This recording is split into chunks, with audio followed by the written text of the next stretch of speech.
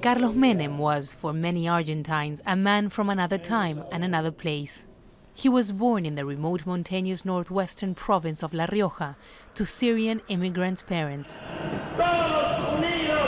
Menem became governor of his home province in 1973, representing the Peronist party founded by the former president Juan Perón.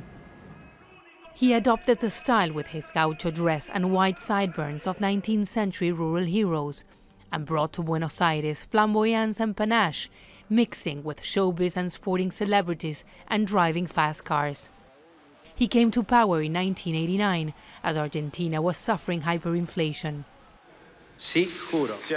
With his influential economics minister, Domingo Cavallo, he implemented a plan credited with ending the economic crisis, along with large-scale privatization of state industries. His second term in office saw rising unemployment and increasing social discontent.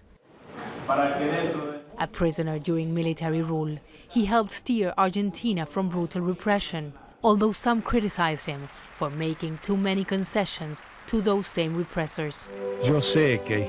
He failed to change the Argentine constitution, limiting him to 2 consecutive terms in office, but ran for the presidency again in 2003, standing down before the second round of voting when it became clear he'd lose to the eventual president Néstor Kirchner.